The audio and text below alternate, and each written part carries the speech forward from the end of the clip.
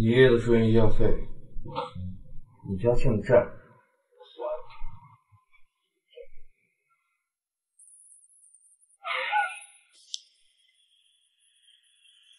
陆小凯，他是谁？我女朋友。六，我们已经分手了，不要再来找我。是因为他，所以才要和我分手。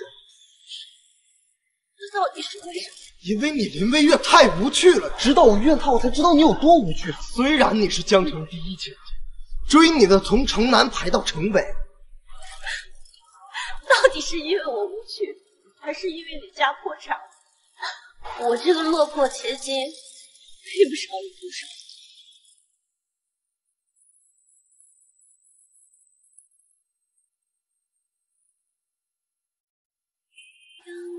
月光怎么看得我越来越心慌？你留下最近。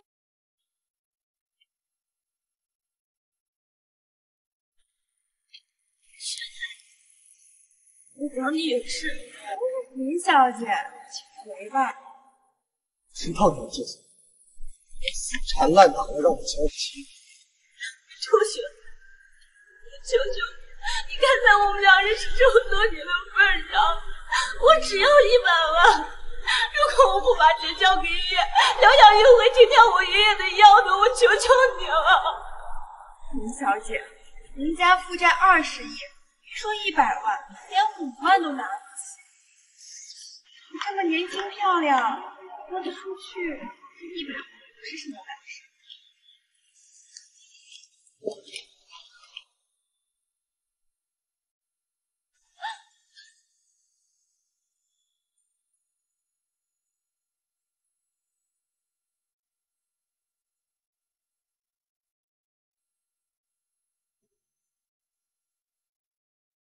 我猜你也想靠近吧。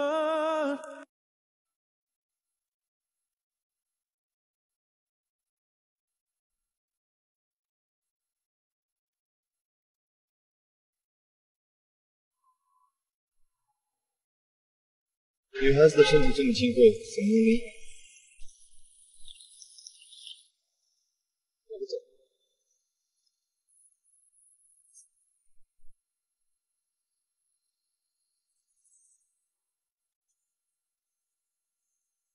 奶奶嫌弃真儿是个演员，多年前逼我分手，现在又催着我结婚，还看不上我身边的女人。她不就是想要个正宗的千金小姐吗？那我就捡一个回去，好好孝敬她。简言，我没乱。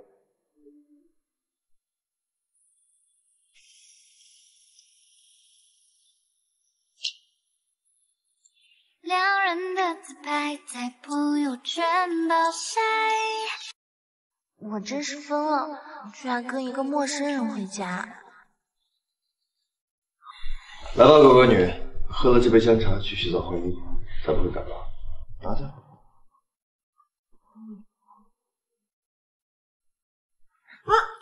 慢点喝。哦。听话。我懂了，沈少爷很喜欢陈志威嘛。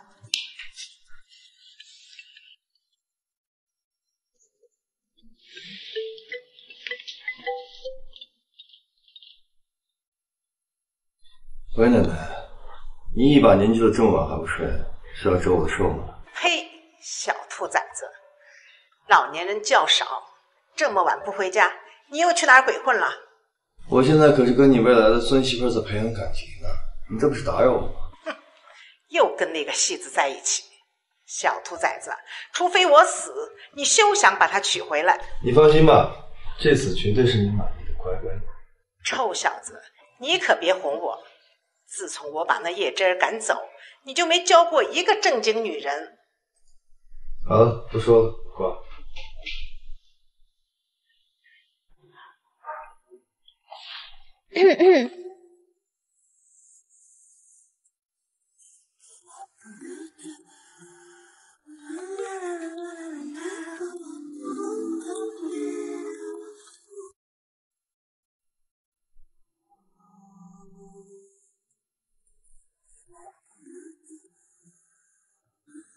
现在是5月3号晚上10点22分，从这一秒开始，做我的女人。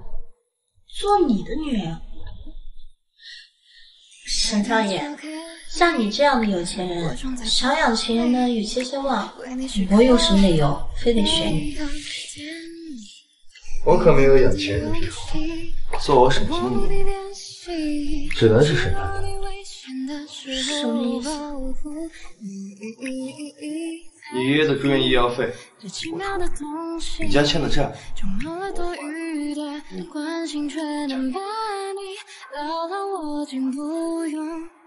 江城赫赫有名的金融新贵，手里掌握着整个娱乐帝国的财富，娶我？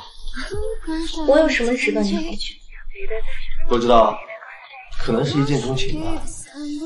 一见到你就感觉你就是这个人真是果然逃不了，明知道他诡计多端，还是控制不住的心跳。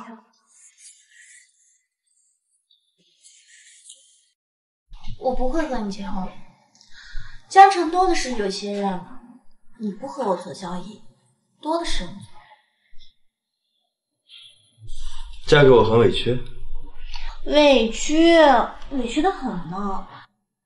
谁不知道江城赫赫有名的沈大公子心上人是叶真儿？可我看上你了。可我看不上你。听闻江城找不出第二个比你更骄傲的人，现在你们林家破产，难道你就要靠身体来取悦别人挣钱？当然不是，我毕业于国内最好的电影学院的导演系，我毕业作品还拿过奖。既然你这么了解我，就应该知道我从小到大就没有拿过第2名。只要你肯出钱投资我拍的电影，我会一辈子为你打工。相信我，我不会让你亏欠的。一样的月光，怎么看得我越来越心慌？相信我，我不会让你亏欠的。我娶老婆，不缺钱。那咱们的生意还是做不了了。沈先生，告辞，谢谢你今天帮我。我不太喜欢被拒绝。你要知道，像我这种想得到的东西，就很难有得不到。下次再回来找我，可就没那么好说话。你留下，我走。着两可对女孩子的身体不好，我可不希望我未来的沈太太落下什么病感染。下次见。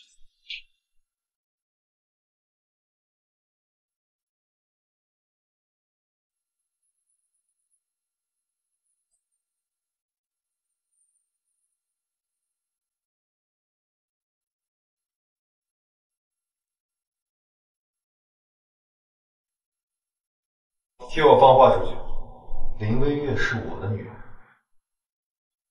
我猜你也想靠近吧，直到你睫毛轻刷着我脸颊，直到我的。喂，林叔，帮我查一下杜学凯在哪，我要去找他。小姐，我们去找别人帮忙，杜学凯就是个忘恩负义的混蛋，我不相信区区100万我们会借不到。100万是不多，可是我们林家破产和父亲也有重大关系，别人不会冒着得罪他的风险来帮助我们。如果杜学凯不帮，别人更不会帮。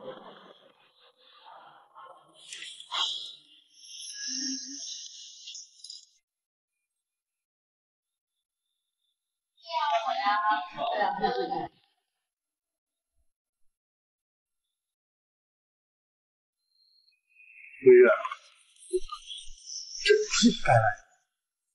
你中午约我去吃，所以我来了。我家苏苏不喜欢我跟别的女人单独吃，所以抱歉。你爸爸是不是跟你说过，如果你非要和苏苏在一起，那你只能独自我。林家刚破产，找资金传出去对你杜家的声誉。林微月，我告诉你，咱俩分手跟你们林家破产没有半点关系，而且苏苏也不是小。那又怎样？我今天来不是跟你来争辩真相的，是来告诉你，这事儿要是传出去，在记者眼里，你就是负心汉，你的新欢也是小三。林微月，我告诉你，这100万我可以给你，但是我家苏苏会误会我对你于情于理。杜雪，我今天来不是来求你，高攀我们家这么多年，不知道人情债是要来还的吗？你现在冲过去，不知道什么后果吗？无论如何，也要让他把医药费借给我，总不能真的回头找沈心怡结婚。你爱的巧克力，我装在包里，为你时刻都备。苏苏，站着，100万的医疗费我给你，你家现在钱我也帮你还。听说暴发户都很大方，傅先生真是财大气粗啊。沈心怡是我最好的朋友，离他远一点，20亿我给你。20多亿啊！我一个又被抛弃又破产的人，有那么值钱吗？还是说你看我利用他报复你？你是高估了我，还是低估了他？杜家的人我帮你收拾，他不是连区区100万都不肯给你。需要我说声谢谢？喂，今天12点前就要把气管交齐，否则就要停爷爷的药。不是说可以宽限1周的吗？有人把疗养院买下来了，所以政策是改了吗？好，我明白了。你爷爷要停药了？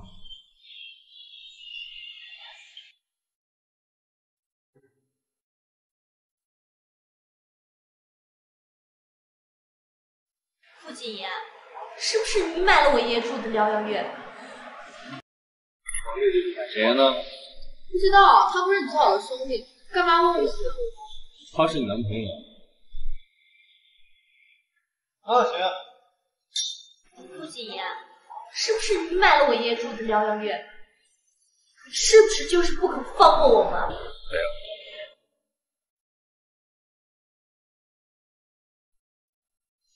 但是你不是从来不吃甜的吗？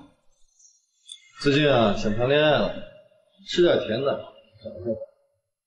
是你买了我爷爷的疗养院？今天我先走了，去别的地方找点吃的。是不是你？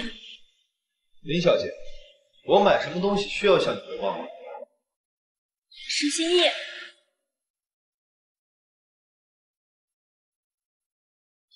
石心怡，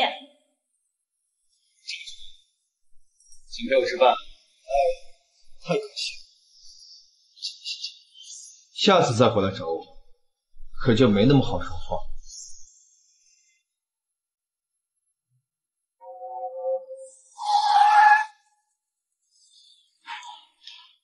不要！你还没有告诉我是不是你买的？林小姐，你是我太太不住。你有什么资格过问我们家的人？请你高抬贵手，我周一一定会把钱给你。我买下江城最好的疗养院，是为了提供更好的医疗和周到的服务来赚钱，不是来做慈善的。你非要我嫁给你，你那么喜欢叶真儿，你就应该去追去抢呀！你那么爱他，即使他死了，你也应该在他的墓碑上刻上你的名字呀！拿我当替身，这样只会在你心上人和情敌面前永远窝囊一辈子。替身？你觉得你跟他很像吗？我与你无冤无仇，请你不要侮辱我。他竟然敢说向真儿是在侮辱他，敢这么跟我说话，你就不怕我赶尽杀绝吗？我不是你需要女人。走，陪我吃饭，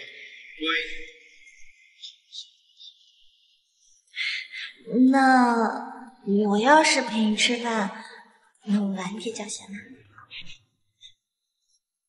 林小姐这么聪明，难道不知道哄好我什么都不用？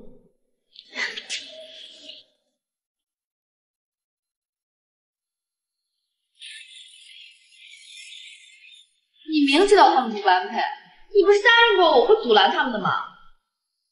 拦过了，钱、威胁都用过，不灵验没用。至于星意搬不搬开，就看他自己。还有不是小孩，你为什么非亲非亲？不用。我希望他幸福，他给不了星意幸福。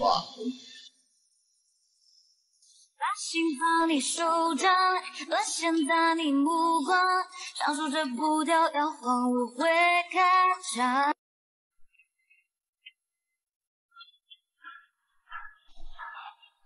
厨房在哪儿呀？我去给你煮醒酒茶。自己找。如果我给你煮茶了，那明天我爷爷疗养约的药会不会就不能啊？煮茶还想开心，你能不能可爱一点？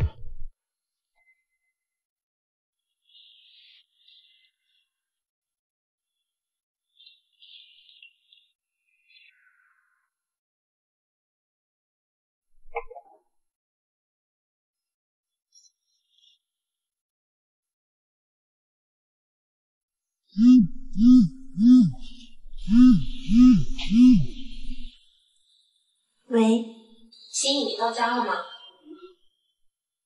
他睡着了。手保护你的腰，不会碰到你的背，右手托。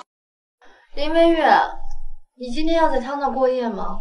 与你无关。我知道你不喜欢我，我也不喜欢你。我给你100万，你离开星意。如果你觉得丢面子，就当我欠你的。你好歹也是一个第一千金，没必要沦落到卖身的地步。你怕他有别的女人？我和傅景言、沈心意一起长大，景言是我最爱的男人，心意是我的亲人。你不会不懂的，离开他对大家都好。是吗？可他说要娶我耶，我现在这么落魄，好像没有拒绝他的理由哦。知道他为什么非你不可吗？你的气质、长相都在模仿我。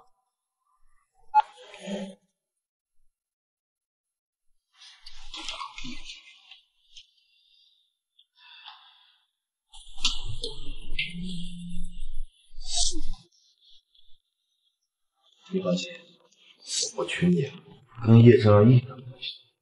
这是至今为止，你是我遇到最适合做神探的人。做我的神探吧，我会和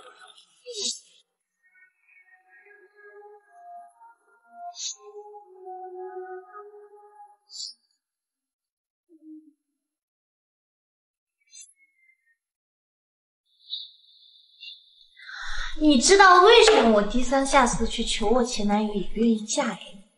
因为你、傅景言、叶真儿是我最讨厌的3个人。哎，你说你的好朋友傅景言要是哪天伤了你心上人的心，你是不是赶紧会抓紧机会屁颠屁颠的扑上去救他？林微月，我是不是太纵容你、太惯着你？挑衅我？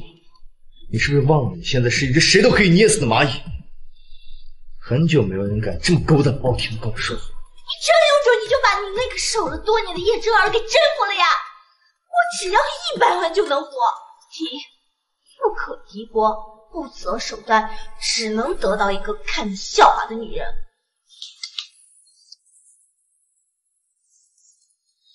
看在那杯茶的份上，再给你2天时间筹钱，你滚吧。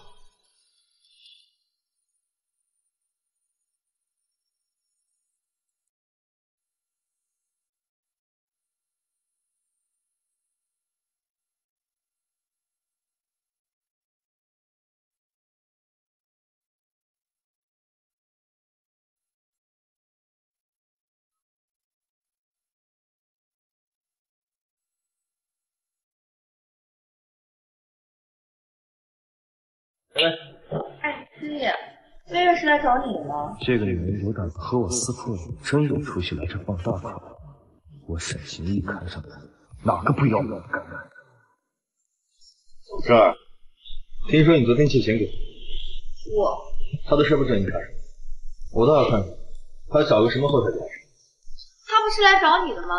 你们又吵架了？唉，真是狗屎不了吃屎，就喜欢这种类型的女人。老子什么时候看上这么不知好歹的人？喝酒。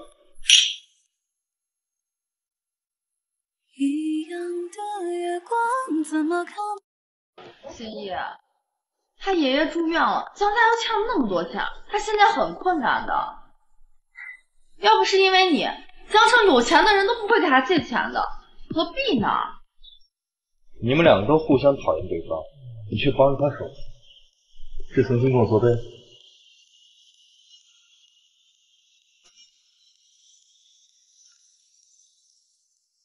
学凯说你爷爷住院了，还说你从小特别孝顺，怎么不在医院照顾你爷爷，跑到这儿来了？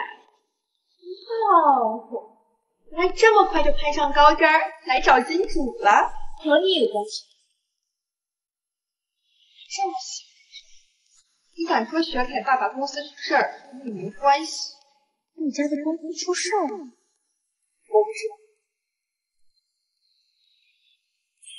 他来这干什么？肯定是勾搭上你公务员了。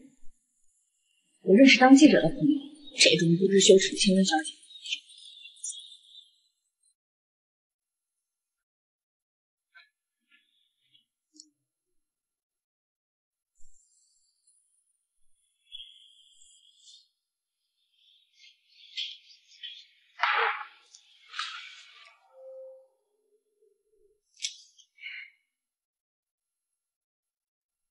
我不联系你，你也不主动联系我了。听说你交男朋友了，现在怎么样？林家破产了？不是，是因为他喜欢上别人。没什么事的话，你就先转世，我会给爷爷好好问问谢谢。等等，后天去加拿大，明天一起去。林小姐，请问你来这里是见谁的？你们是最近认识的，还是保持了很长一段时间的关系？请问他已经结婚了吗？杜少爷和你分手是因为你的私生活过于混乱吗？你是不是给杜少爷戴了绿帽子？你和林小姐是包养关系吗？把话拿开！林小姐，所以你现在是自甘堕落要当小三了？如果你不是小三，难道和这个男人是纯喝酒纯聊天的关系吗？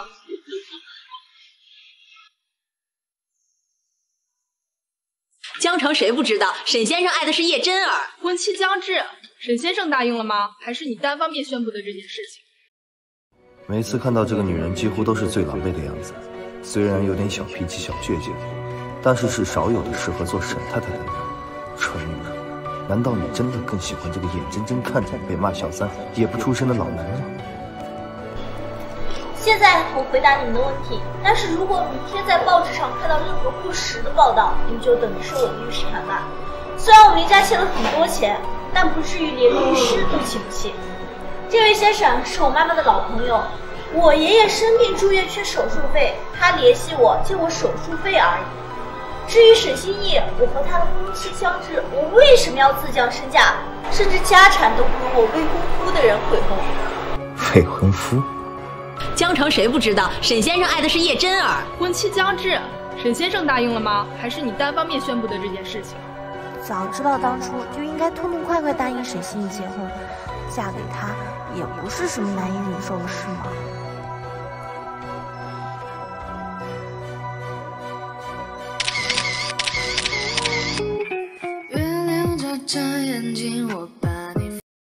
怎么被老男人抛弃了？哎呀，你就是为了这么一个眼睁睁看你被全世界人指着鼻子骂小三的老男人拒绝得罪了。沈心怡，我现在知道来求我了。当初我第一次见你时让你嫁给我，就应该痛痛快快的答应我，而不是现在被前男友抛弃，又被老男人甩，侧负溜溜的来求我。我刚才的行为是很掉价，但沈先生还是准备要我，不是吗？昨天的事对不起。我现在想和你结婚，是不是不大？你说结婚就结婚？好，离婚这，我送你回家吧。我看上去像喝醉了吗？是你刚才靠太近的时候闻到酒味。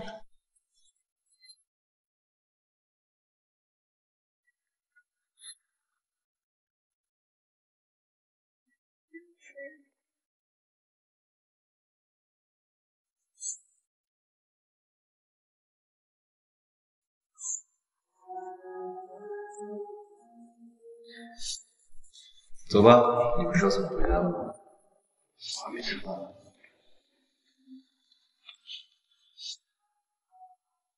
一样的月光，怎么看？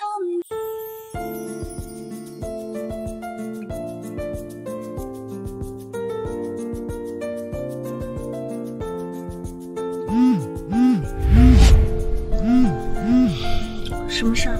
今天钱庄的事，我听说了。还有别的事儿吗？魏月，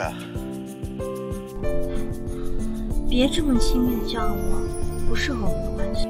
我把手术费转到你的银行卡里了。不必了。林魏月，你为了怄气不想想你爷爷吗？你为了跟我怄气要嫁给一个你不爱的男人吗？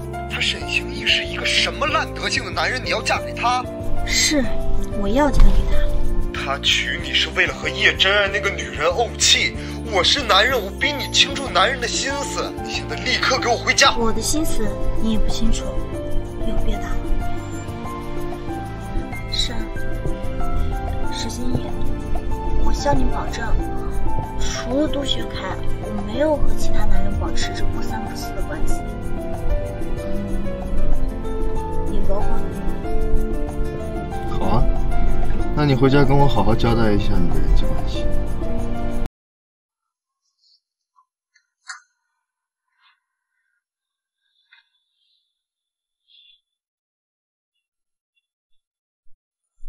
突然变得这么乖巧，我还有点不习惯。讨好你嘛。就这种手艺也好意思拿出讨好人？可是我诚意很足的。没看出来。沈大少爷，求求你了，原谅我昨天的言语攻击。你大人不计小人过，你别跟我这种小百姓过不去啊！哎，我爷爷的手术费你会借给我的吧？行不行嘛？哎，你要娶我，我就用你的钱连本带息还你；你要是不娶我，我就自己挣钱还你，好不好嘛？我好歹也是名牌大学毕业，总有还得起的一天。两人的自拍在朋友圈爆晒，我不是故意。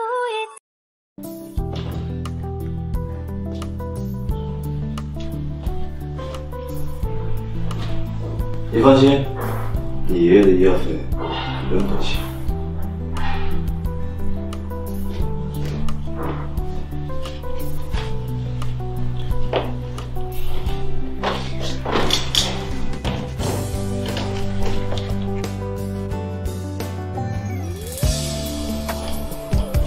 那我走了。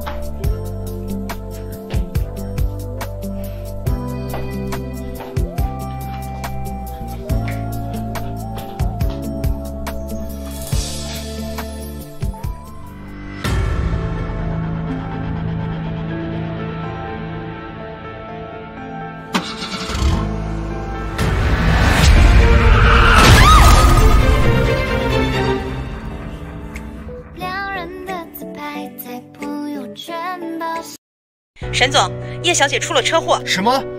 去医院，快！不去奶奶家吃饭了吗？正儿出车祸了，你跟我一起去，不许中途下车。严重吗？不知道。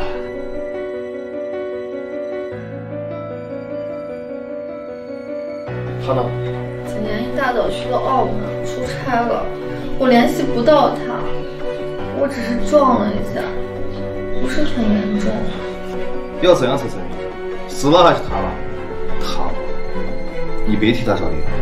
今年刚开公司，有一大堆事情要处理，而且公司的那些老古董天天盯着他，他现在处境很难的。我这点事情也不算什么事情，应该能理解他。你的意思是，我很闲？宝贝儿，赵市长找到了。我去找医生谈谈，再去处理点事情，你自己跟傅景言说清楚。出了车祸之后，我的助理就联系不到景言，只好打电话给邢怡。你也知道，我除了他们和别人都不熟，打扰了你们的约会，不好意思。没事，已经退了。喂，姨，怎么了？魏月，你救救江山吧，你救救他好不好？他快要被打死了。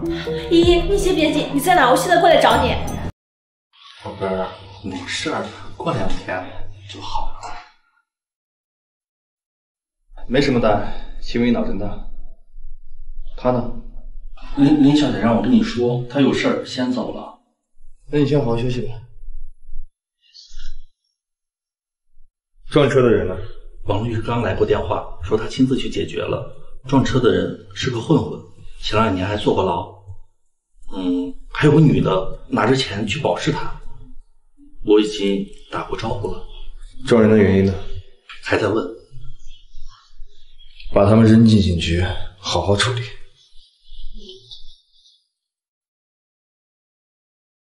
魏月，你怎么才来啊？快走！林小姐，鄙人姓王。怎么是他呀？江城赫赫有名的金牌大律师王律师，我可以见我的朋友吗？可以，林小姐。不过以你朋友的行为，保释是不可能的。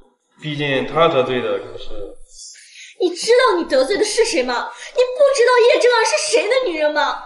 撞死她，让你们全家都准备跟你陪葬呢。对不起，贝儿，我给你惹麻烦了。是，非常对不起。对不起，你不要管这件事。我就是坐牢嘛，我又不是没坐过。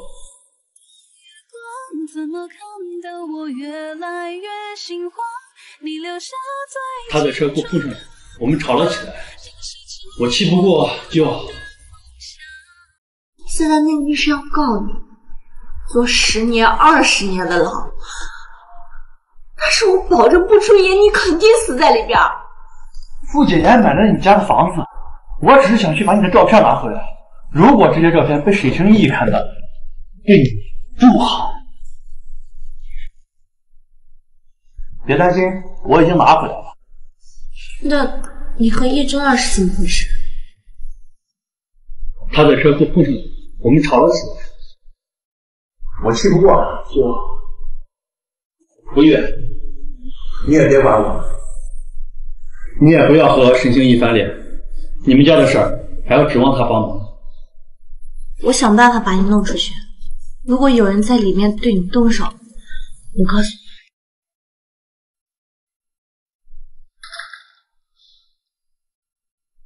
何月，你回来了。现在走。助理说你出去办事了，我不放心就回来看看。饿吗？沈心怡，我求求你，放我江山，就这一次。如果我没记错的话，你当初为你爷爷借钱看病都没有用到求死。别哭了，哥哥姐，在你未婚夫面前为另一个人是不成。他真的是我朋友，这件事我知道是他的错，可是20年的牢啊！我保证，这次放过他之后，不会让他出现在叶小姐面前。运气好才是脑震荡，运气不好是脑震荡。你觉得我会放过？有些话传出去不好听，新闻会怎么编？比如林大小姐坐过牢的混混朋友打伤了丈夫，旁人会怎么想？你怀疑是我让他去伤害叶臻儿？我知道你没那么无聊，我只是提醒你，这件事在别人眼里会是什么样子。别哭了，我不希望我的女人为了别的男人哭。再这样下去，我会心情不好。我以未来时太太的身份求你一次，我不哭。你准备为了他跟我吵架？我哪敢跟你吵架呀？我们之间不就是一场交易？我想喜欢谁就喜欢谁，你想宠着谁就宠着谁，我哪有什么资格说谎？下回我可很委屈。我现在已经没有东西能拿出来和你分交易，我求你放过放过他不行吗？微月，除了我觉得你适合做沈太太之外，我还挺喜欢你的，所以你应该知道什么叫适可而止。这件事我已经交给王律师去处理，我不会再管，你也不要再提，懂了吗？如果答应，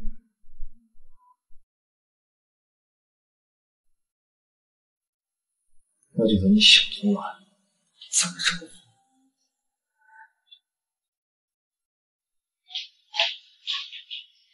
咦，江山叔叔，你上课了？在我这儿呢。你等着，我马上过来拿。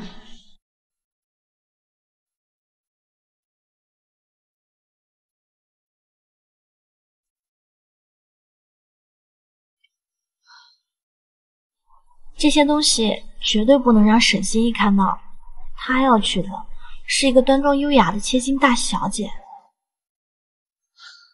她要是看到这些，不知道该怎么说说。会的，咱们不是已经拿回来了吗？回家赶紧把它收拾起来。想想就挺惨的，辛苦你和江山出去夺得风头。沈心怡，她答应放过江山了吗？她不会放过江山的。那怎么办呀？没事，她有她的软肋。软肋？你为什么不直接去找沈心怡啊？你是当事人，而且她拒绝了我。而且男人只要碰到只手遮天的地位，总想在自己喜欢的女人面前展示一下实力。我跟他说也未必有用，你也知道，因为我反对你们在一起，差点和他闹掰了。你到现在仍然觉得我跟他不合适？你当初是为了钱跟他在一起。好，你撤诉，放过我朋友，我悔婚，离开他。感情是他自己的，我说了再多，他是真的不理我。看下去。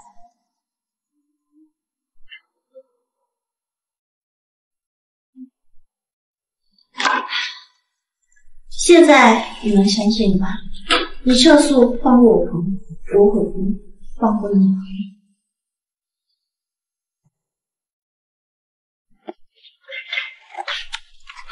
手机包、银行卡都在包里，你先拿着。你和依依去别的地方躲几天。微月，我没事儿。喂。我以为你不敢接电话。不敢不接。我还真是低估你了，你是怎么说服他撤诉？我给他说，只要他撤诉，我就跟你分手。对不起，沈先生，你昨天态度让我很失望，我不想嫁给你了。我们取消婚约，好不好？你甩了我，然后问我好不好？今天晚上我回去的时候，如果没在梦里看到你，好不自负。我还是说你想见识一下一个男人不择手段得到你做出什么事？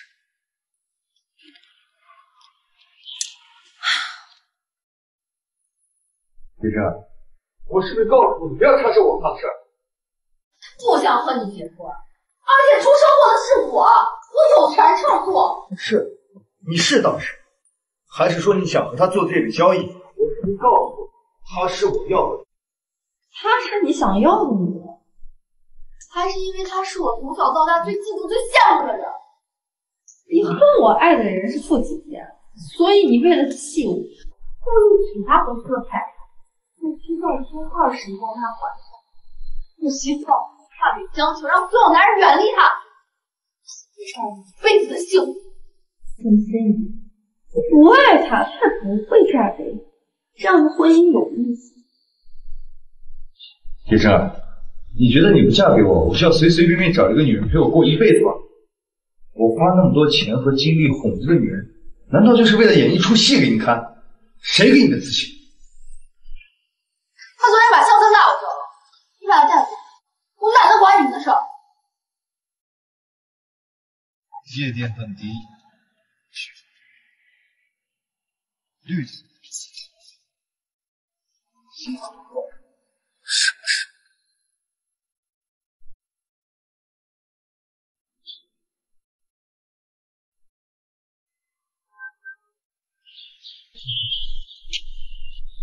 要不是被甩了，我还以为是哪家的姑娘爱我爱得这么死去活来。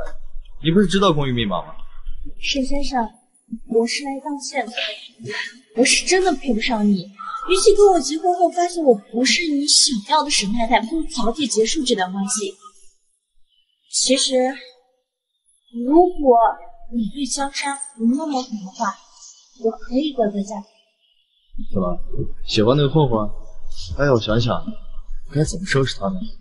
别，江山以前救过我，他跟我高中开始就是很好的朋友，这个事跟他没关系。有关无关都不重要，得罪我，多少是要付出点代价。沈心怡，我们的事不要牵扯到无辜的人。林小姐，你好像搞错了，无辜无辜，我说了算。沈心怡，有本事你冲我来啊！冲你来？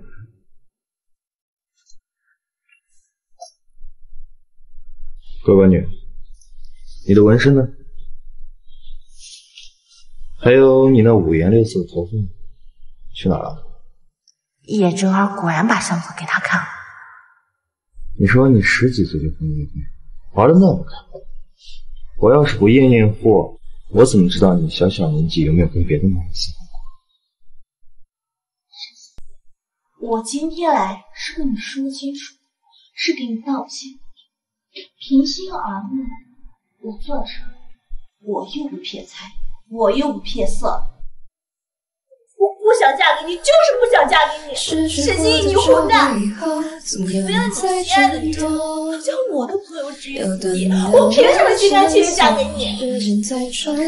我恨死你们这些狗男人！明明有了心上人，还要去招惹别的女人。如果有一天是我不小心撞到他，你也要告诉我。你做了什么？我长这么大，还从没被女人这么玩。要是不做这事，实在太伤我自己。我辛辛苦苦找的乖乖女变成不良少女，还敢悔婚？我不想嫁给你，就是不想嫁给你。沈心怡，你混蛋！你非了你心爱的女人，要将我的朋友置于死地，我凭什么心甘情愿嫁给你？我恨死你们这些狗男人了！明明有了心上人，还要去招惹别的女人。如果有一天是我不小心撞到他，你是不是也要弄死我？还有谁？说话！沈心怡，那些照片你也看了，你知道我根本不是你要找的那种淑女乖乖女、千金大小姐。做过很多排名荒唐的事，我跟人打过架，非常感动。我从小就没有父母，很容易对身边的人产生感情。江山是我非常好的朋友，听女孩了，沈心怡。如果不谈感情，你真的是一个特别好的人，年轻、帅气。舍得花钱，有责任心，脾气也好。可是瑞丽怎么可能不谈爱情呢？我可能真的会爱上你，我会喜欢这样的我。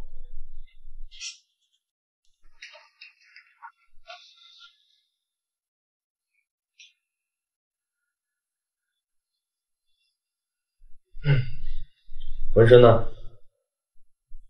说话。洗掉了。疼不疼？疼什么疼？纹身贴，洗澡都不那逃课、打架，逃课我也不肯定。还顶嘴，喝酒、染发。哎，话说你那恶俗的五颜六色头发呢？我当时是短发，戴的是假发。那有没有跟别的男人玩过剑？有没有什么区别？事到如今，压上去了。嘀咕什么呢？快说，别挑战我耐心。没有，绝对没有。去洗澡，今晚睡这儿。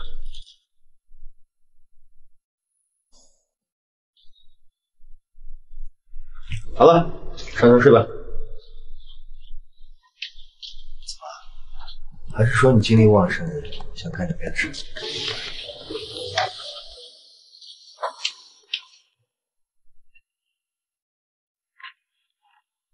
晚安。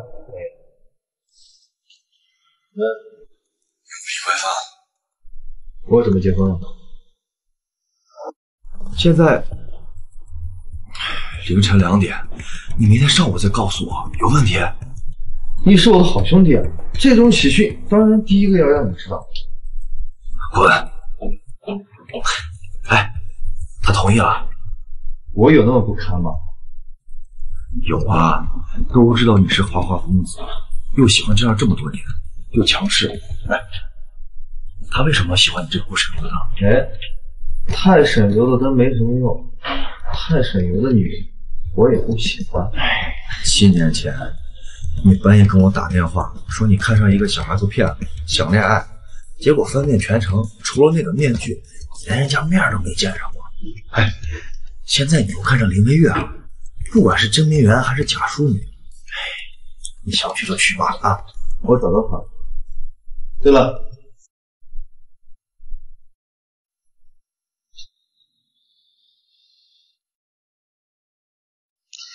这么早就出去上班了，还是把房子让给我，他又回家了。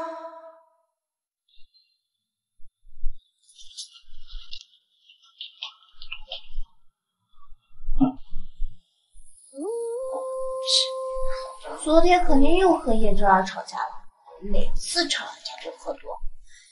唉。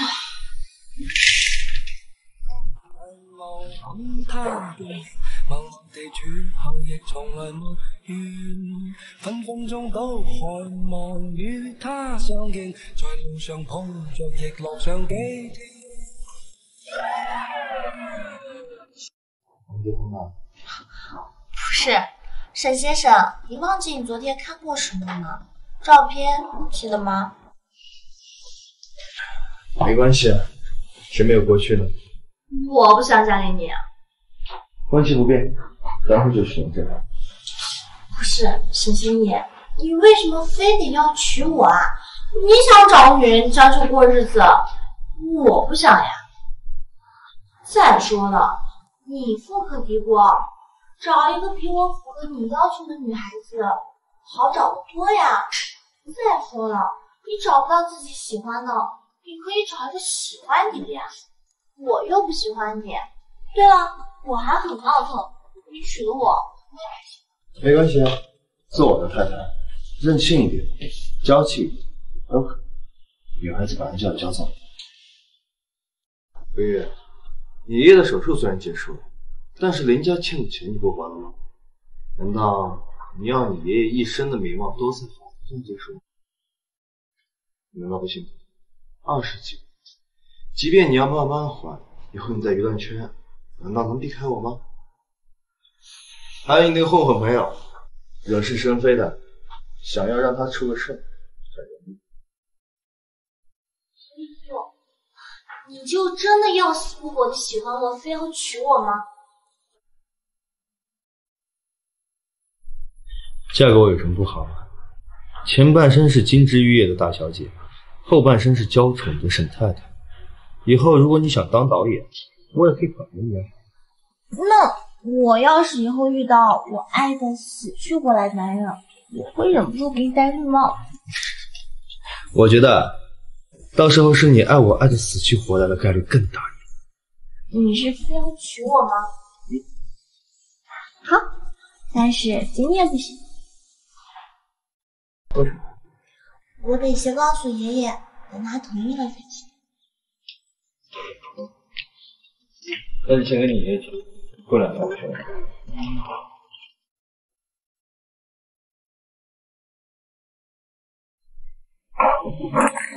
林文月，你疯了吗？喝这么多酒？妈，你怎么还没走？明天的票你忘了？你是不是有什么事儿呀？从来没见过你喝成这样，是因为我的事儿和沈经理吵架了？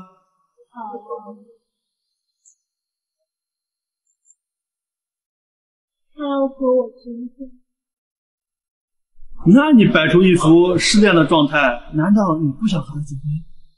不是，我只是有点难过，这和我以前说着的结婚不一样，我也有点不甘心。走，我送你回去。哎呀，不要，坐下。那不是杜学凯吗？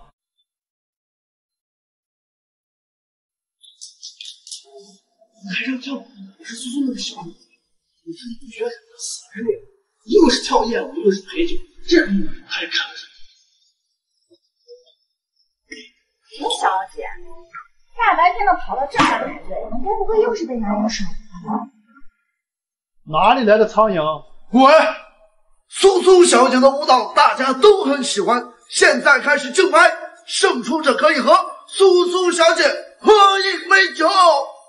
林文月，我就是替苏苏告诉你，杜学凯和你已经分手了，你们已经是过去式了。苏苏可是钱庄最好的舞者，她和杜少爷的感情，这所有的人都知道。还不滚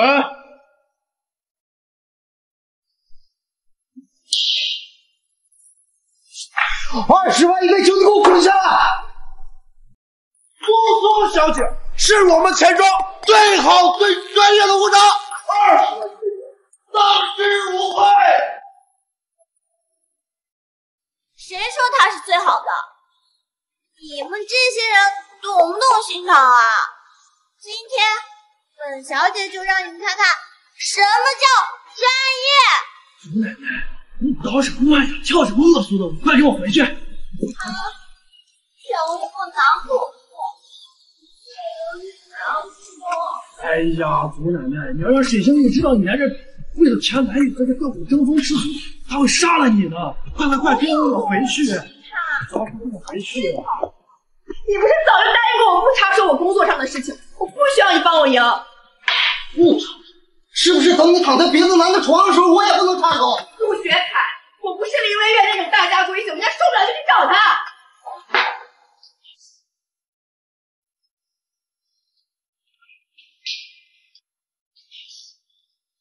等咱们俩比完舞，我们再接潮。走，你要跟我比舞？跳什么？古典舞、交谊舞、芭蕾？钱庄的观众可不喜欢这些。随你呀，他们喜欢看什么就跳什么呗。是吗？你可别后悔。别闹了！哎，放手！林微月，你别胡闹了，赶紧回去。杜学凯，你连你正牌女友都管不着，来管我这前女友？微月，这种地方不是你该来的，而且我也不喜欢跳艳舞。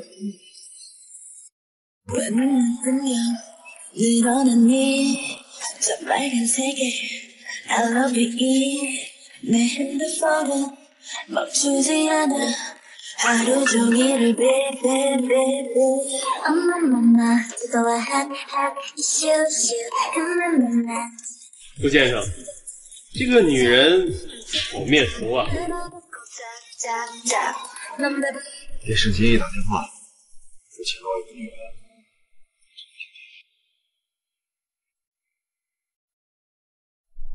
去钱庄，再快点！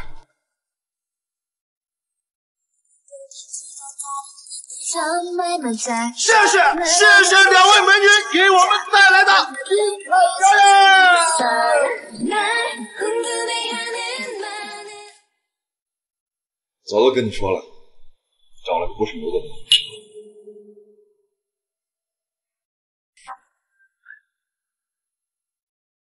欢送两位！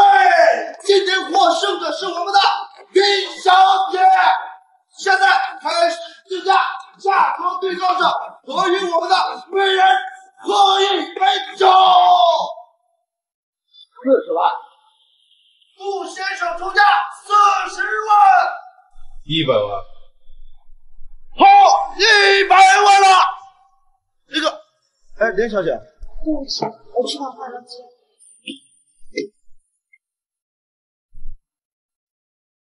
你知道我是干啥呀？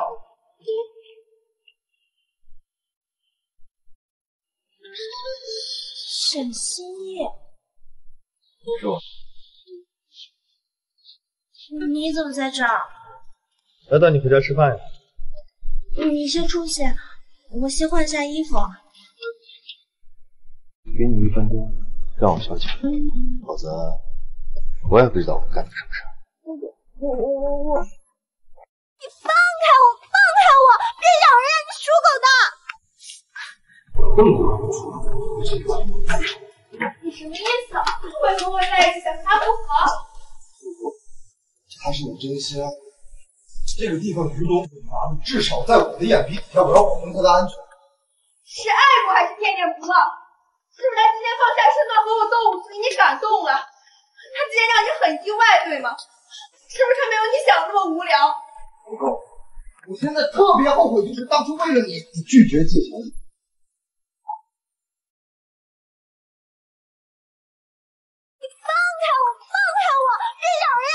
李白儿，你给我听着！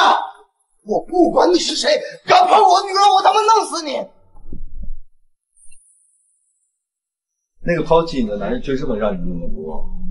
不是，当着那么多人面和他现实在一起，你不觉得自己很可笑吗？还是说不想嫁给我，故意自甘堕落？我可笑，我好歹只称心去做他4年的女子，享有4年女朋友的权利。当着别人的备胎，现在敢仗着权势欺负我，你最可笑！真讽刺！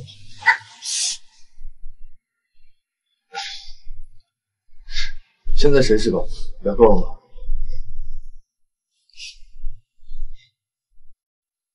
对不起，刚才是我不对，但也是你先惹我生气的。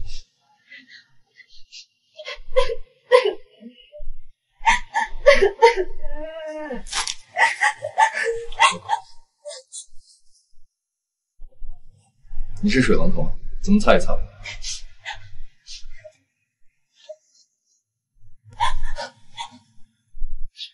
你惹我生气，我才这么生气。我是男人吗？你穿成那样，为了一个不入流的前男友挑厌我，我会吃醋的。你又不是喜欢我，是什么不了？我不管你怎么定义我们的关系，但是我娶你，自然会疼你、爱你。不过，你也不能越过沈太太的界限。为别的男人争风吃醋这件事，到此为止。下吧。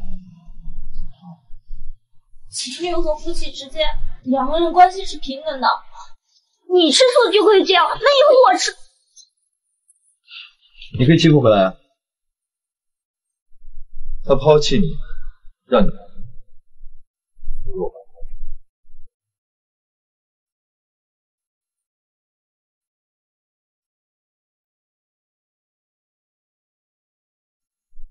靠着我。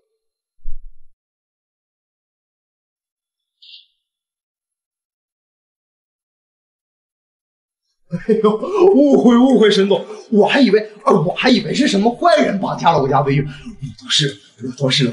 杜先生有时间吗？微月还欠你1杯酒。刚才微月的舞蹈，他说100万的1杯酒，是我问你。如果杜先生有时间的话，不如喝完再走。沈总，您误会了，我开那酒就是凑热闹。喝那杯酒是我问你。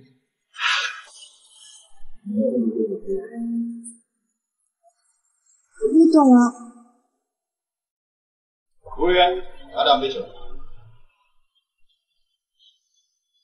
朱学凯，我拨2杯需要有钱吗？周宁和苏苏也白得到了。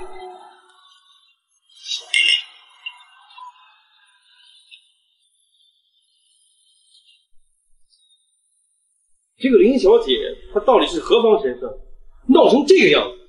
沈总居然这么怜香惜玉的亲自抱她，不是说他以前换女人换的特别勤快吗？只要他们稍微做一点冒犯他的事情，他就会铁了心把他们踹。他对他认定的女人一直都很死心。林小姐长了一副聪明相，可今天这事儿可是一点也不假。当众为别的男人争风吃醋，这还不成？林文月在当年可是有一个外号，叫林定一。什么意思？因为他从小到大不管做什么事儿，包括唱歌跳舞这种无聊的事儿，他都要骂自己。我好难过呀！你要是再闹，我就让你下车先醒酒。还在为杜学凯难过，老子净水了吧，纯女人！为个劈腿的渣男哭成这副德行。我真的好难过。为谁难过？100万呀！哪知道这里跳舞这么赚钱，我就来这里工作了。这样的话，我就不用去求杜学凯那个大混蛋，也不用嫁给沈仙逸这个大坏蛋做压寨夫人。我这么漂亮，一定会赚很多钱。可惜被拒绝。太太挺可爱的。你觉得耍酒疯的女人很可爱吗？没有。微微，我好想捏死你啊！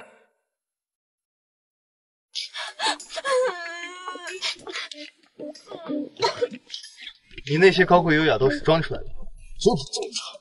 我头好疼呀！让你乱喝酒。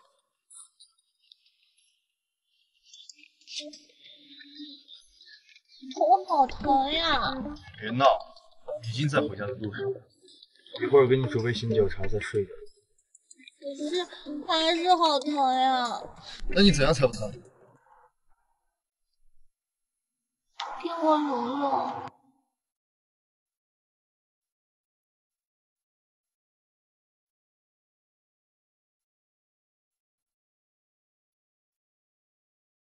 亲一下。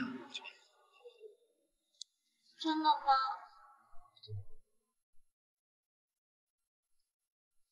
不行就算了。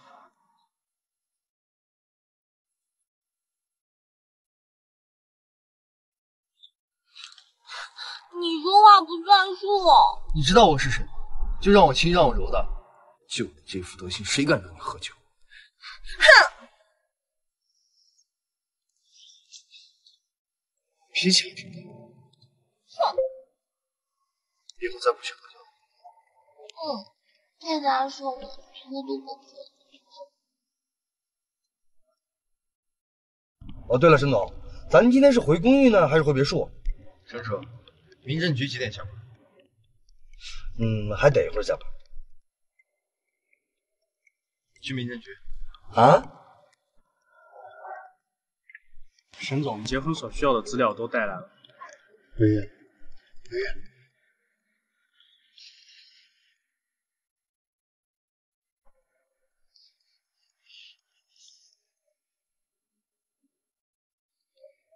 沈夜，我在你的身后守候的我，我心看你不经意的笑容，会说我的心里领证。对啊，已经到民政局门口了。你会嫁给我的，对不对？有没有爱情都不重要了，我注定是要嫁给他的。况且我嫁给他是我可盼望的。那我们现在去登记。可是我还没有戒指。沈太太的戒指当然是世界上独一无二。林小姐，先生送您的戒指可是全世界独一无二，他亲自挑选并设计的戒指，但是呢，可能得等一段时间。痛死我！终于可以睡觉了。不是又头疼又困吗？快睡吧。沈心怡，你觉得和我结婚吃亏吗？你觉得我亏吗？那倒没有。毕竟啊，学历高，性格好，又人样，又能唱歌，谁娶我？是。那送给你结婚礼物。沈太太，你不做生意不太屈才。我接个电话。沈心怡，你个小混蛋，不是说带媳妇回来吃饭吗？你又把我孙媳妇气走了。臭小子，是不是想气死我？你要是再因为叶真儿闹出事儿，信不信我打断你的腿？你舍得吗？好了，我知道了。过2天我带文员过去看你，这2天都在忙婚礼的事。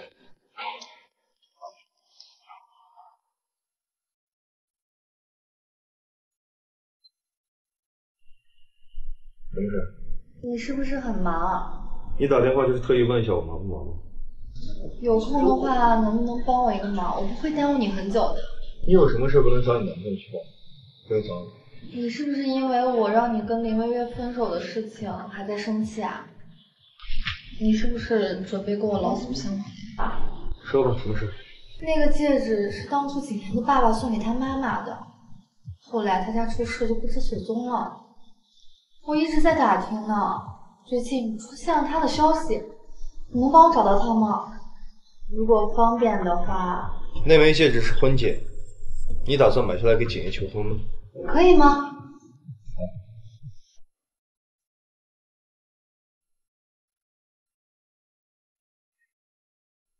他让我去公司取东西。好的，马上到。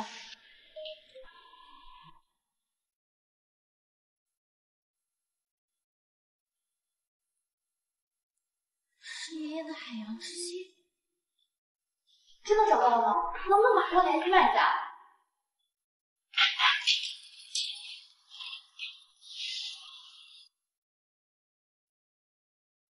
你来了。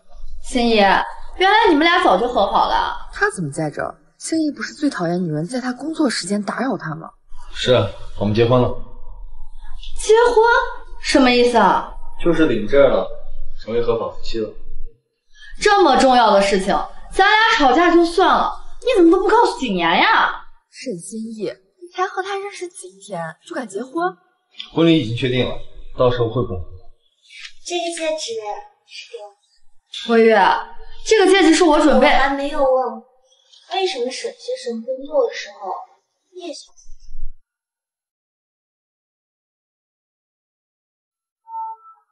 海洋之心，价值上亿，莫非是想让沈先生？真儿来我这取个东西。这个戒指不是送给你，那你是送给他的了？我只是帮真儿查查资料，不是。这个戒指是我打算送给景言的，听说他在黑市，我就让心怡帮我查一下资料。海洋之心，价值上亿，就算最近叶小姐人气高涨，开了不少店，但买下它，手头还是有点紧吧？莫非是想沈先生听？放心，我不会让心怡为我看上的戒指买单，沈太太。哦，看来他给你找这些资料，叶小姐还是用功。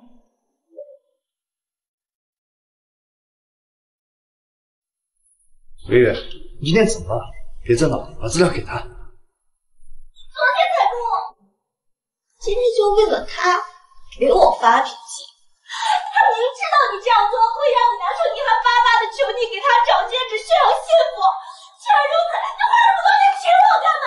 你急怎么能够是我犯贱的？这是干什么？林微月犯贱，就因为他帮我找了一份资料，就用这么难听的话形容他吗？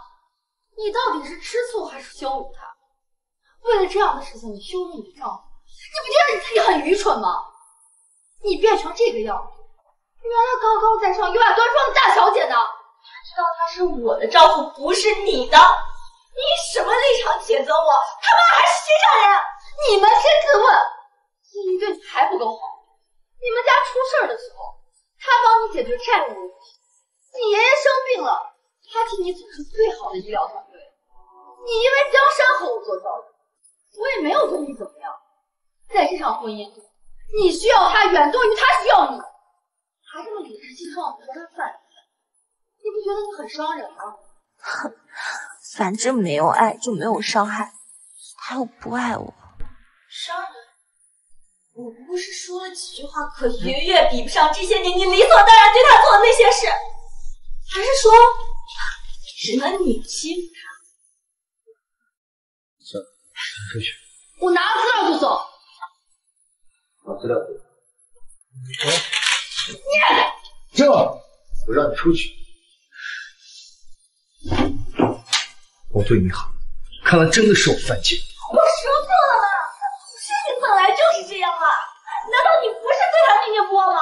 毫无情感的让你帮他找戒指，你难道心里不会觉得不舒服吗？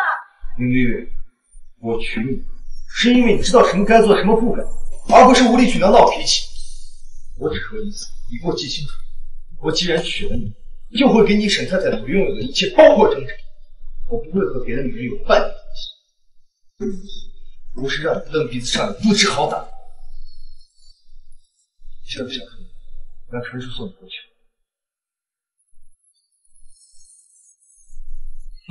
哦，太太是陈总，这是您让我买的药。让了，我让你让，听得懂吗？怎么小夫妻结婚第二天吵成这个样子？算了，我还是赶紧溜。先什么酒？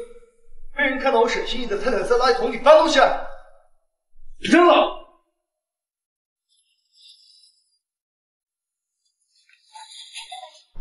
陈叔，您喝水小心，谢谢你。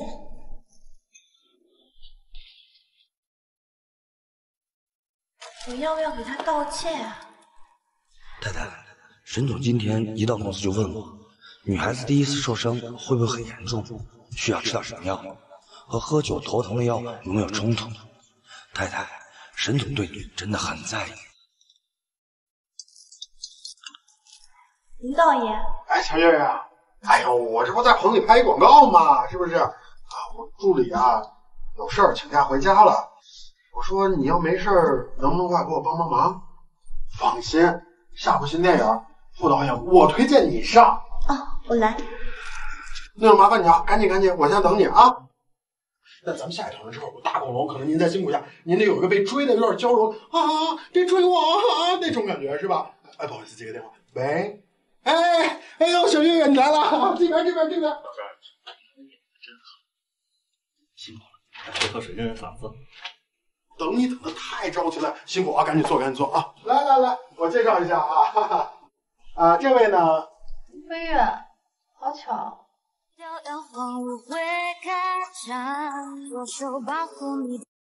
舞蹈刚才说你会来，我还有点不相信呢。啊，原来你们认识啊，那我就省事了。甄老师啊，这是我的助理林文月林小姐。文月啊，这个甄老师啊是咱们这次广告的女主角。文月，我的存在会让你很介意吧？我也是干这行的，偶尔碰见很正常。叶小姐，合作愉快。啊，现在叶小姐身价那可是今非昔比了。要不是这次咱们这个广告啊是 Z 集团投资的，叶小姐根本就不会来的，是不是？那咱们开始，开工！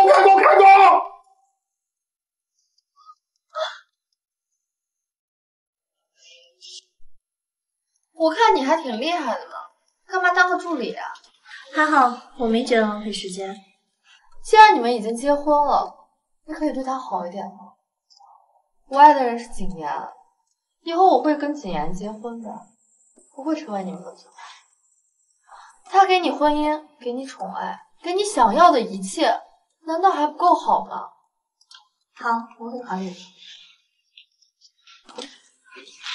导演，我先走了。好，后续资料和剧本我发你邮箱啊，慢走。你就是林微月，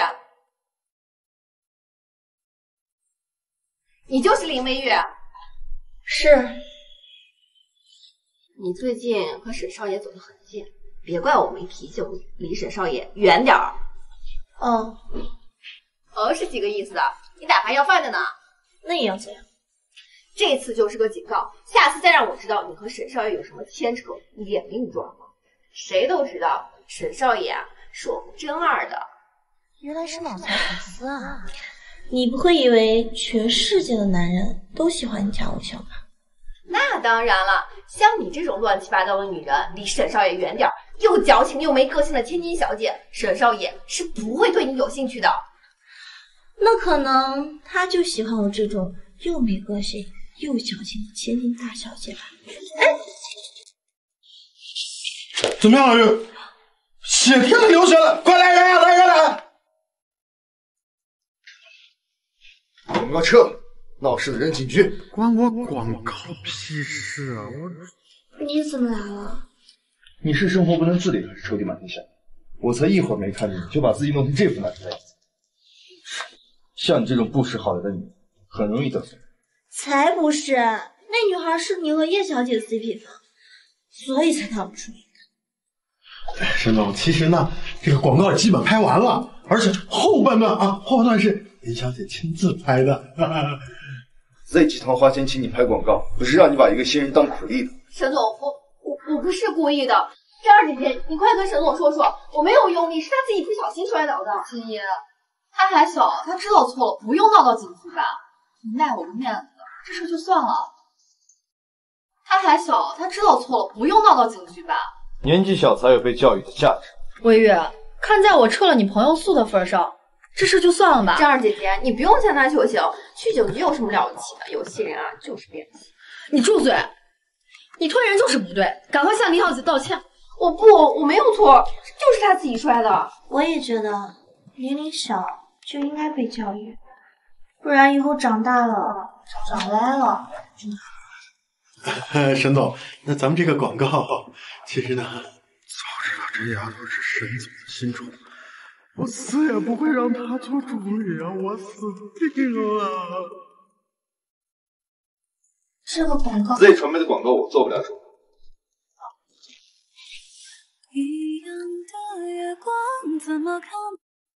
你可以过来接我的吗？不是，我在散步。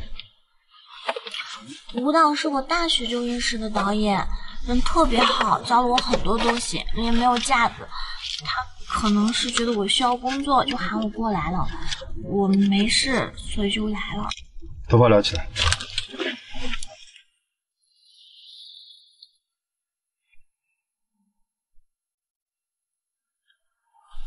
别乱动。手也残破了。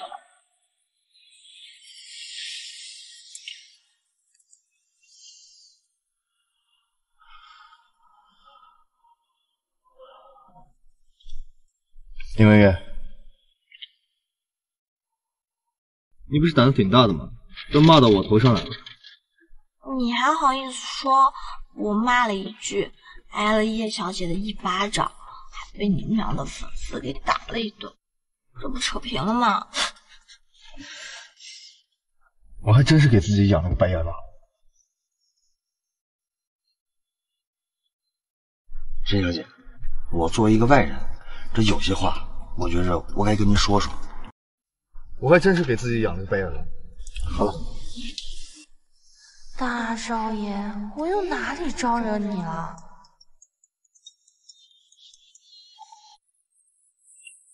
喂，星野，广告不满意可以补拍，他受伤了和广告没关系。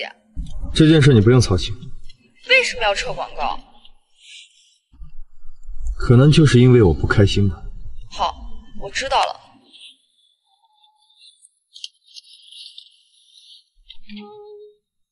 沈小姐，您头晕吗？不行，我送您回去。不用了，我只是有点头疼，没有脑震荡。沈小姐，我作为一个外人，这有些话，我觉着我该跟您说说。您说。沈先生打算叫您去别墅吃饭，这您还是拿话噎他怼他。林小姐，今天您被叶小姐的粉丝推伤，沈总就直接将那个肇事者送到了警察局，这一点面子都没有给叶小姐留。可是您呢，口口声声说什么消消气儿，什么扯平了，您置沈先生的面子于哪？他原来是因为这个跟我生气。沈总本来是接您回别墅去吃饭，这您还是拿话噎他怼他。知道了，陈叔，您先回去，我自己上楼。您小心点。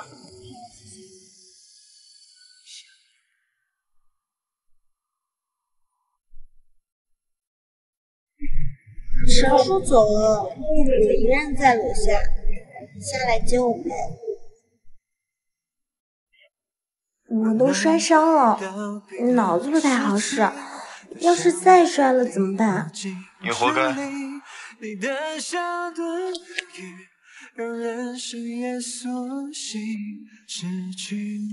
沈心怡，我们好好过日子吧，我不嫌弃你啊。我不是那意思。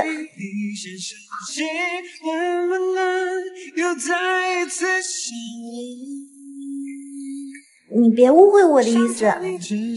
我懂你的意思。你不是也没吃饭吗？我们先吃饭吧。哎，你今天给我做什么好吃的？先喂饱你再说。沈太太，昨天晚上没有让你满意。是，大家别闹！不是，沈心怡，你冷静一下，你听我说。我想说的是，如果以后你想长长久久和我生活在一起，我们应该打一打。长长久久？你无缘无故挑衅真啊，什么恶毒词都往身上砸，这是你说的长长久久？你就是觉得我不能满足你，所以故意找茬，准备抛弃我。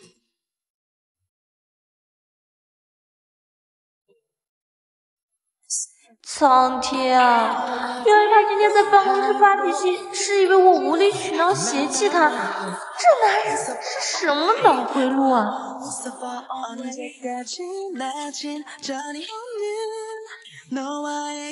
老铁，那你以后不准无理取闹气我，听见？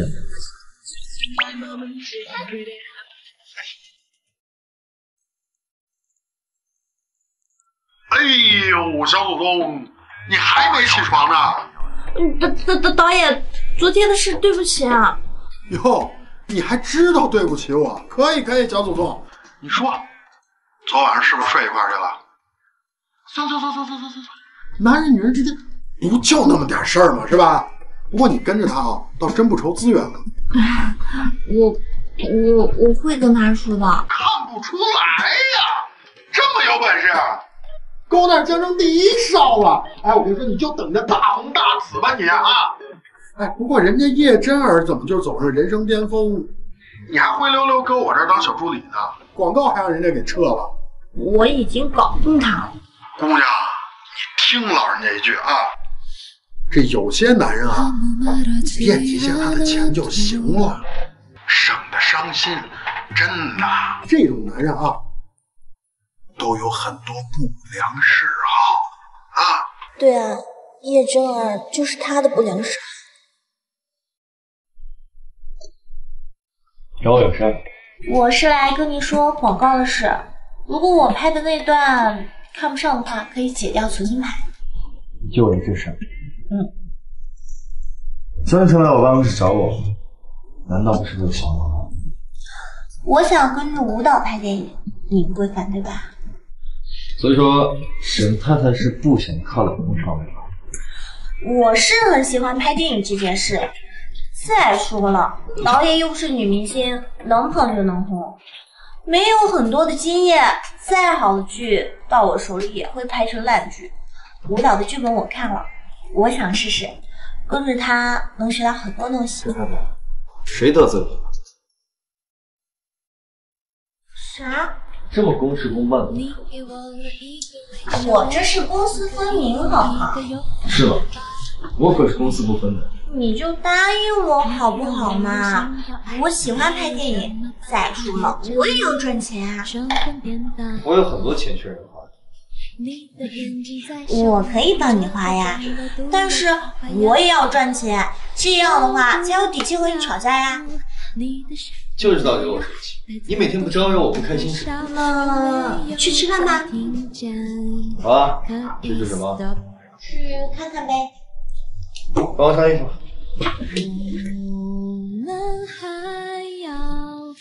走吧，就知道惹我生气，就知道惹我生气。是你自己阴晴不定的。除了你，还没人觉得我阴晴不定。我可是出名的好脾气。好，乖乖女，走吧。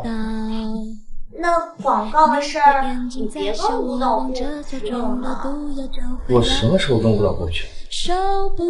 你是跟我过不去。陈太太，你宠起来的样子还挺可爱。我到底哪里招惹你了？自己想吧。你要怎样才能不撤广告嘛？看点。我不撤，告诉我错了。哦，想吵架？千万不要不吵，我们去吃饭吧，老公。再叫一声。老公。好了，告诉老公，到底谁惹你不开心？他眼睛这么毒吗？还是我表现的太明显了？没有啊，就是看了舞蹈的剧本是个悲剧，看得我心里很难受。小孩子脾气，这周六时间腾出来，去吃婚纱。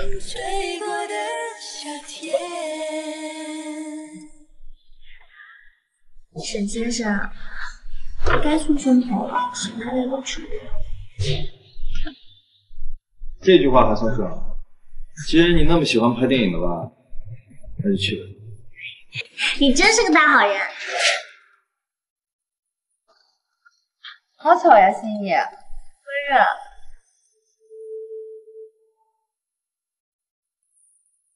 好巧呀，心怡，温润。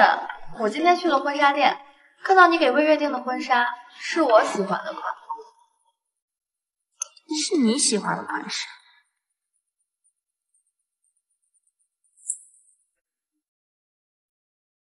啊，我还有事先走了。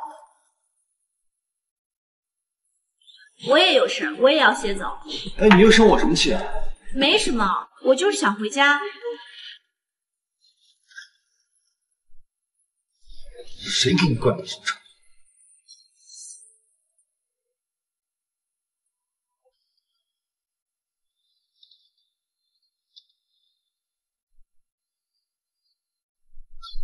林薇薇，你到底有没有情况？你凶什么呀？你几岁了？没人教你下床了要穿拖鞋吗？没人教你感冒了不能再受凉吗？生病了还不告诉我，你舔人槽啊？找不着拖鞋，我要去洗澡。然后呢？洗完澡再光着脚出来，等什么？我说错了？没有，你怎么会？去吃饭。不吃饭，不洗澡，不吃。谁给你惯了一身臭毛病啊？哎，该你是臭毛病吗？不吃饭，明天就不准去公司。喂，林副导演，听说你们电影明天选角啊？好，去吃饭。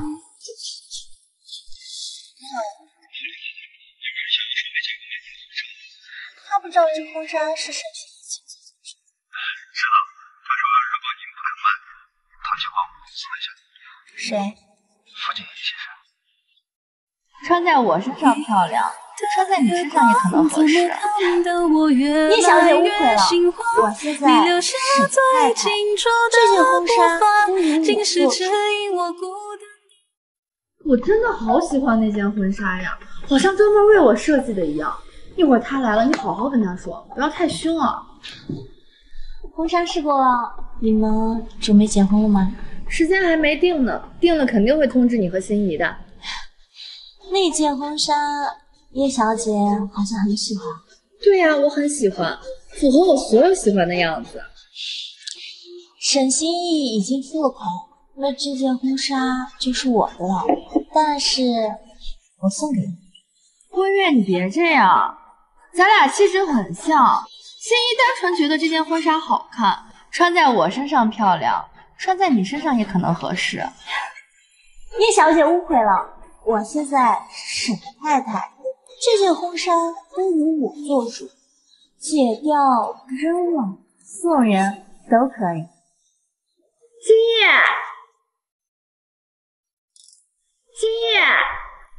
心意，你对婚纱不满意可以跟我说，我们俩的别扭，别把气撒在别人。你看不上欢喜，他也不会。他喜欢我让给他，不好吗？就因为我让给他，所以你觉得我在侮辱他？他喜不喜欢，你们也不是让来让去的交情。为什么侮辱？他喜欢让给他，不就皆大欢喜？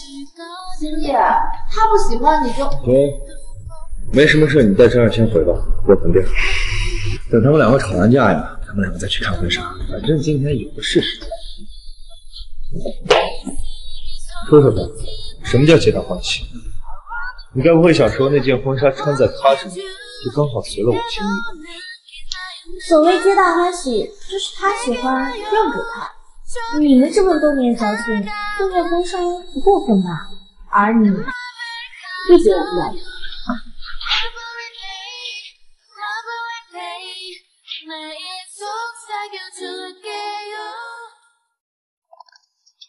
你就穷酸到要跟我抢婚纱？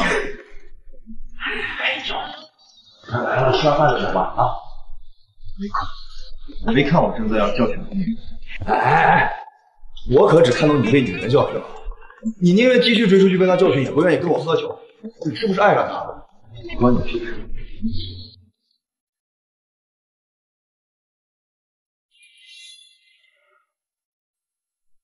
林梅，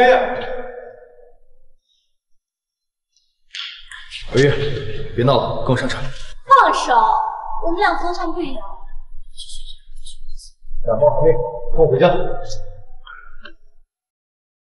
车。就会。想让我搅黄你骗他，直说。上车。上车。就因为真儿喜欢那件婚纱，所以你觉得配不上你是吧？林文玉，你是老大，你说了算。别说你送我价值连城的婚纱，就算你送我乞丐装，我也得穿，是不是？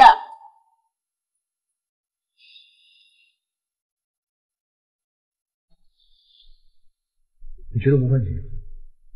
你是不是觉得嫁给我和嫁给任何男人都没有区别？只不过我比较恶霸，强取豪夺，你才不得已嫁给我，是不是？特别委曲求全是吧？这是你自己想的，我可没说。文宇，你到底要怎样？我能怎么？要怎么样怎么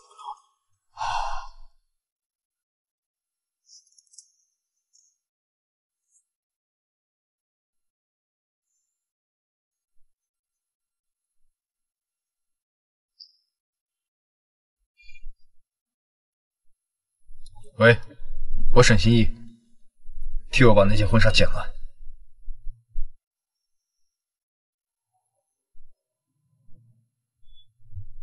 这样你满意了吗？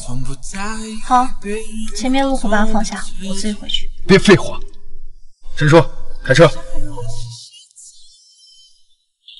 去哪儿？我累了，我要去睡觉。坐下，坐沙发上去，把话说清楚了再说。你打算摆脸子到什么时候？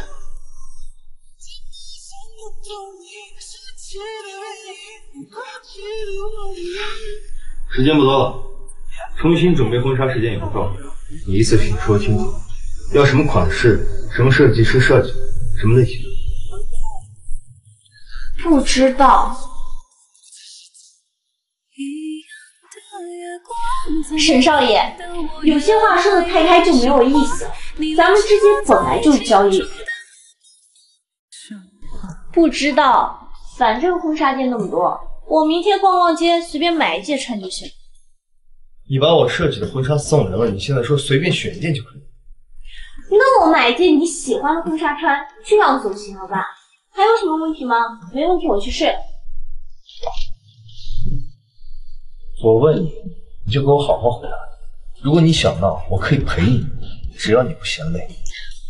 要我怎么样，你才觉得我没有在闹？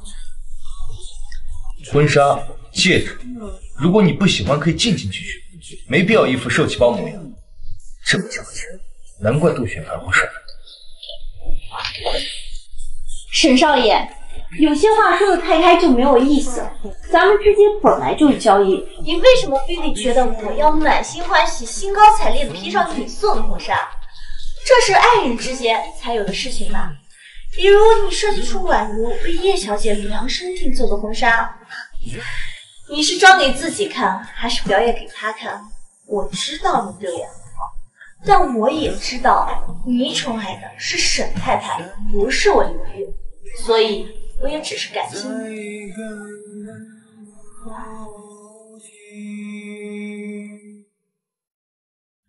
你觉得我对你好，是因为你嫁给我？你觉得对我而言，谁当沈太太都一样？难道不是吗？照你这样说也挺有道理的。那我是不是应该尝试一下，让别的女人来当沈太太，看看和你有什么区别？要离婚吗？现在还没有举行。虽然我们领证了，但是你的财产我一分都不会要，放心。离婚？就这么离婚了，你岂不是很亏？没事，就当是一段失败的婚姻了。离婚这件事你不用考虑了。如果真的有那么一天，我会通知你的。婚礼的日期不变，婚纱、戒指依旧是你选。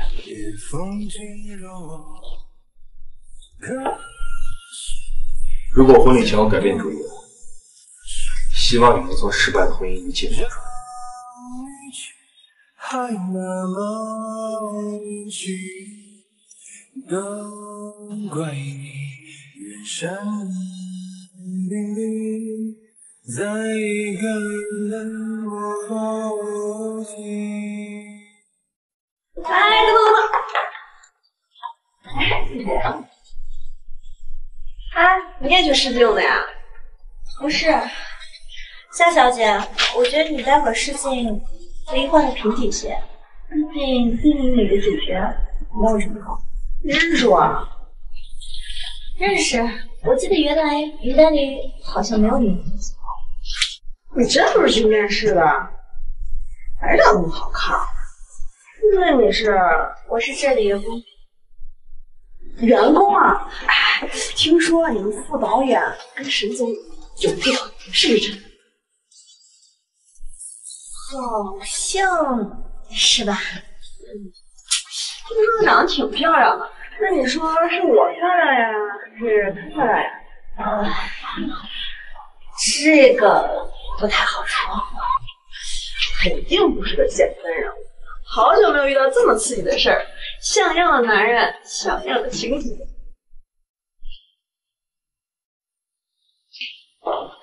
就是员工嘛，说剪辑老师，这根本就剪的不对呀，不是我要的那个细节呀。是。面试要加一个人。我知道，夏琳嘛。你怎么知道？刚在电梯口碰到了。他是走了谁的后门，连你也要给他面。沈大少爷呗。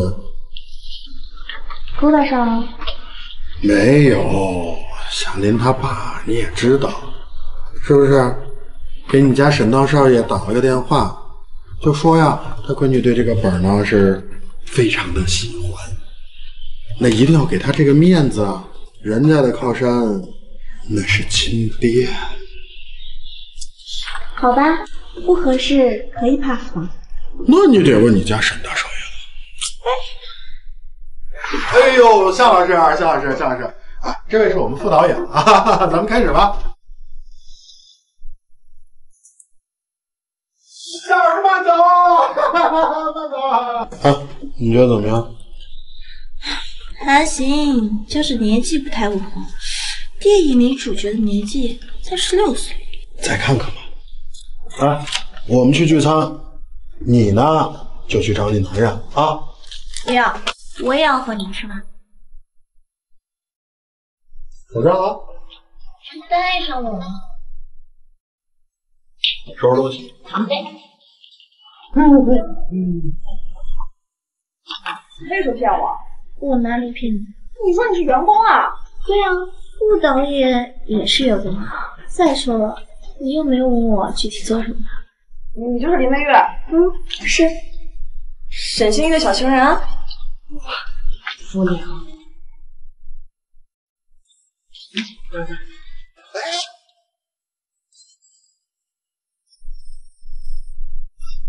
哎，你这情敌有点多呀。还不是信什么的，爱找我操你。导演，是不是就要吃饭了？我刚刚啊，可是跟你的小情人在一块儿呢。你不陪你爹吃饭？不如你请我吃饭呀？没兴趣。哎呀，你那个小情人呀，可是跟剧组那个大光头一起去吃饭了，难不成你要一个人吃饭？那就去吃饭吧。点个青菜，再加2瓶水。林导演，你不介意我们一起吧？介意呀，沈总大驾光临，让大家压力都很大。不如你自己找地方吃饭。带路。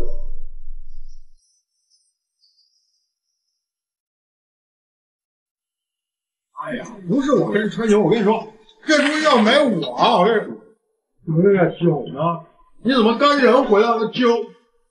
我吧，是你请来的，是我带来的。沈总来了，那沈总来请上座。吃菜不错。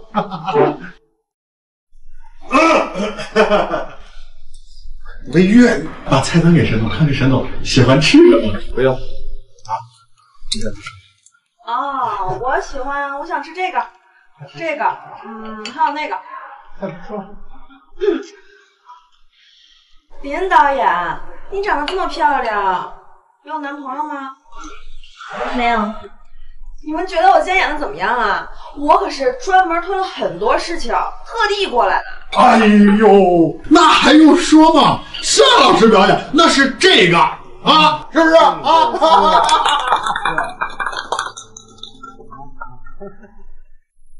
魏月，你真的没有男朋友？没有。魏月，我真的喜欢你，我喜欢你好久了。你能做我女朋友吗？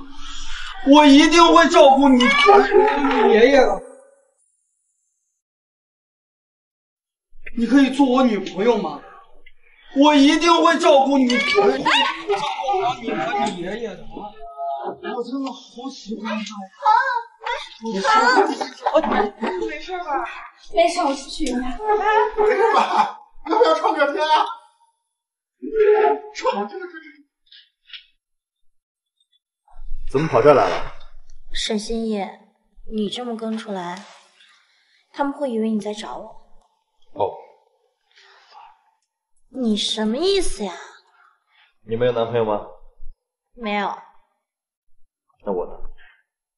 丈夫还是快点。吃醋了？还是觉得很委屈啊？我哪委屈？不委屈。我回去吃饭。好，你不委屈，我委屈。我不喜欢吃这样的菜，不要去别的地方吃。沈星野，你给我放手！我不要，又困又饿的，不行。你不是有夏琳陪吗？哎呀，跟他吃饭多没意思。一个贱人的招牌，然后再灰溜溜的 say goodbye。你不是有夏琳陪吗？哎呀，跟他吃饭多没意思啊，还是跟你吃饭有意思。